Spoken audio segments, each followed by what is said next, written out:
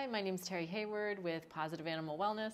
Today we're going to work on a chin rest behavior, which is when we teach the dog to voluntarily rest their chin, either on a hand or an object, and it is a consent behavior.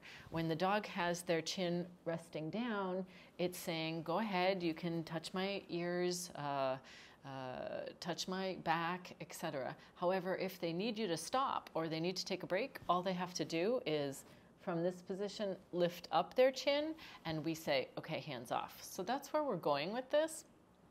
At the beginning, I'm just marking and reinforcing something I like, which was her eye contact. And while she's busy eating the treat, I'm going to place the towel there. I'm marking and reinforcing the eye contact. Marking the eye contact and reinforcing where I want her, which is with her chin touching the towel. So let's try that again.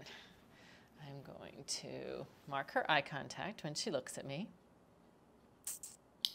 And then I'm going to reinforce where I want her, which is chin touching the towel. And then I just marked the chin touching the towel. I'm going to reinforce up high and see if nice eye contact. Reinforce where I want her, which is down here, chin is touching the towel, and I reinforce that click. Let's try one more time. We're a little bit on the edge of our nice eye contact bed.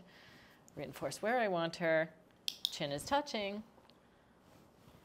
So eventually, she's going to start to offer the behavior. She'll place her chin down, and I'll mark and reinforce that. And then we'll teach her that, again, she can use this behavior to communicate whether she'd like to continue or she needs to take a break.